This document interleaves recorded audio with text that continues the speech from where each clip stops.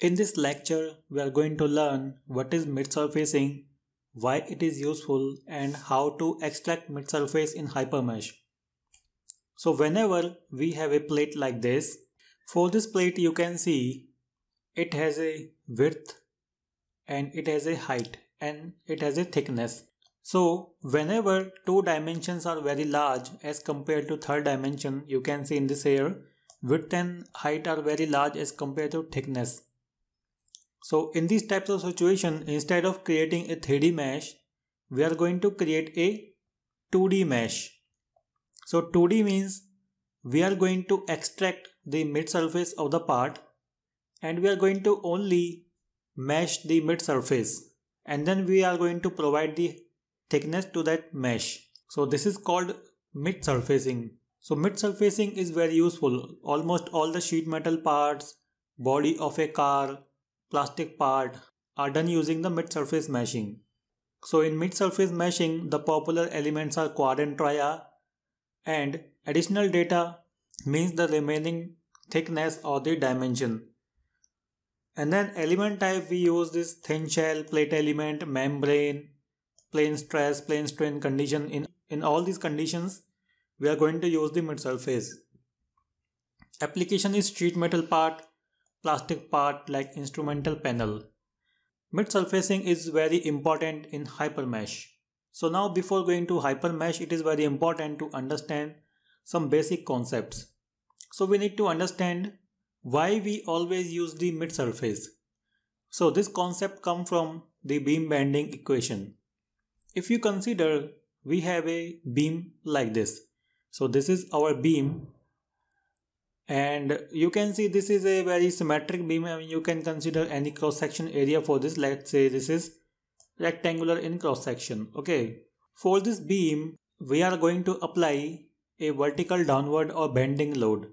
You can see these arrows are representing the force. So what will happen after some time is the beam is going to bend like this. And when we take a look closely, you can see the upper side of the beam, this is the, or you can say lower side of the beam, is in tension. And the downward side, this side, is in compression. Now there is an axis that is called the neutral axis. In case of symmetric beam, it is in between. This axis is called neutral axis. So according to the beam theory, this neutral axis is not in compression and not in tension. This is basically a type of neutral plane or neutral axis. So that is why we always use the mid surface, because it is an neutral axis. So in case of mid surfacing or 2D element, we have tria element and then we have quad element. So tria element has triangular shape, quad has quadrilateral shape. So again in tria we have L3 and L6. We are going to understand them in more depth when we go to the software. So in tria 6 element, it also had nodes at the midpoint. Here you can see these are second order element.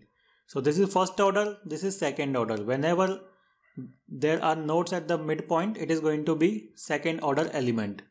So we are going to cover this concept later about this LST and CST. So now let's go to Hypermesh software and let's understand how to extract the mid surface. So we go to the Hypermesh, and in your project file you will need to open up a file. Go to open. So in your 2D mesh folder, go to midsurface and open up this file, that is clip.midsurface. So in this file you can see we have a sheet metal part. So now first of all let me change the color of this. Okay, here is material specifying, we don't need this material. So what we can do is we can select this material. Okay, here select this material, right click, delete this. Click yes, we don't need it. Go to component, we can change the color. Right now the color is blue. Let's say go to this color. Let's say I pick up this color. Okay, this is much better. Now in this part you will see, if I zoom in here, okay, in the type of display I will go to, here I will take, let's say this is mixed. So I prefer this mixed option because it is going to highlight edges more properly. So now let's zoom out. Here you can see in this part, it is basically a sheet metal part. So this part has some thickness. So if you want to check the thickness, press F4 from the keyboard, and here we need to select points. Click on this icon of highlighting the point. So points are visible. Select the first point, select second point. You can see the distance. So distance is almost 0.9. So this is a part of thickness 0.9. And sheet metal parts are of constant thickness. So for example, let's say I will check the thickness here. It will have same thickness. So select this, you can see 0.9. But in case of plastic part, the thickness is not constant or uniform. So now in this case, what I'm going to do is I'm going to extract the mid surface of this part. To extract the mid surface, go to geometry panel. Here you will see mid surface. So in this mid surface, we have multiple options. And most of the options are for plastic component where the thickness is not uniform.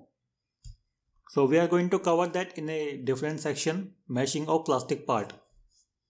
Now here you will see auto mid surface. So in Hypermesh there is an automatic option of extracting the mid surface. We are going to use it. There is also a manual option. We will also cover it. So right now here we need to select auto mid surface, and here are some settings like auto extraction, etc. We are going to take automatic option right now. Now here we need to select surface or solid. Sometimes this can be as a surface. So let's say I click here. You can see this is a complete surface. Or sometimes the geometry can be a complete solid. So just click on this arrow and we can select according to the requirement. For example, click on this reset. If it is not selecting with its surface, you can select this with solid. Right now you can see all these are surfaces, not solid. So it is not selecting. I am clicking on this part, but it is not selecting. So here I will go to surface. Click here, make sure all surfaces are selected.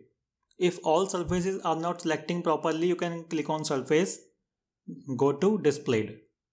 Now click on extract.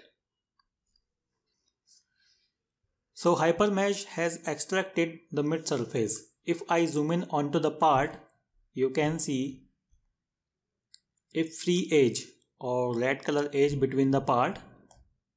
Here you can see it properly. So it has extracted the mid surface. Click on return. In the component you can see a new component has been added. So to check the mid surface, what I do, I will hide this component. So uncheck on this. Okay, now I zoom in here. Let's change the color of this. Click on this and change it to some proper color. Let's say I change this to this color. Okay, I will take it, let's say this is purple. Okay, now you can see we have a mid surface, and this mid surface has no thickness. So we are going to do the meshing on this surface, and later on we are going to apply the thickness. For example, let's say I do a general mesh. To do the meshing, go to auto mesh, go to 2D, auto mesh. So we are going to cover this as a general mesh. So in more depth we are going to cover this option later. We need to select an element size. Let's say I will take element size 5. It is going to select the surface. So I will say displayed and click on mesh. So I do a general mesh, click on return. So you can see a mesh has been created. After that, let's say I want to apply a thickness to this mesh and check whether the thickness is proper or not. To do this, I will need to create a property. So I will make a right click here, go to create and go to property. Okay, give it some name. I am taking this as a default. Then I will click on property. In the card image, this is a shell part. So we need to select P shell. Thickness we know is 0.9. Okay, it also has option of applying the material, but now we are not taking the material. Then go to this part. In the property, click on property once again and select this property. Okay. So with this option, we have assigned the property to this component, and we need to apply this property to the component which has the mesh. You can see the mid surface 2 has the mesh. You can see I turn it off and on. Now if we want to check the thickness, what I can do is go to this option, click on this arrow, select the second option, detailed element representation. With this option, the thickness will be applied to the element. Now I turn on the component 1. Okay, now you can see if I zoom in here, the thickness has been applied to the element. So this is the method of extracting the mid surface and applying the thickness. Also, we have manual option of creating the mid surface. Right now what I do, I will delete this property in mid surface. Right click, delete this. Select this mid surface, right click and delete it. We don't need it. After that, go to geometry and go to mid surface once again. So in this mid surface, there are many options down there, and we are going to take this option, that is final edit tool. So with this final edit tool is basically a manual method. You can see it is going to show side 1 and side 2. So we need to select two opposite surfaces. For example, let's say I want to find out the thickness of this surface. So select this face. Okay, once again, click on this surface 1, select this. Now for the second surface, select the opposite surface. So rotate the part like this, select the opposite surface, click on extract. So you can see a mid surface has been extracted. I will click on this, right click, isolate only. You can see the mid surface. So again, this is basically a manual method. Whenever the automatic mid surface tool not work properly, we use this manual option. So later on in the course, we are going to cover this mid surfacing option in more depth.